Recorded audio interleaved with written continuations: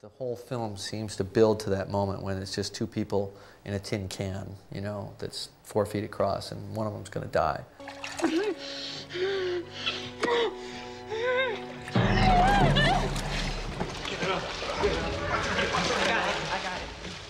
It was very, very tough on Mary Elizabeth, because if you think about what she was going through that day, she was sopping wet.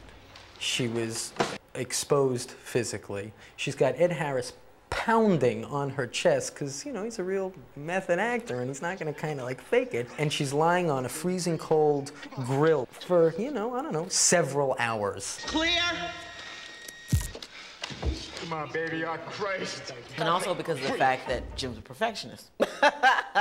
He wants it over and over and over again, and he wants particular things physically and visually. Whether Jim planned that or not, certainly was the situation, was the world that he created, which was you guys are going to do this and do this and do this and do this and do this, and then you're not going to know where you are, who you are, except the fact that your mission is to save this woman's life. Come on!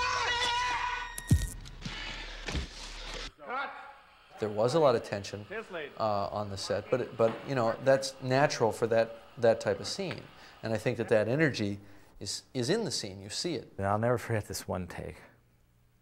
We're doing it, and everything is just going incredibly well, and we can feel it. And we hear Mikhail Salman say, "Out of film."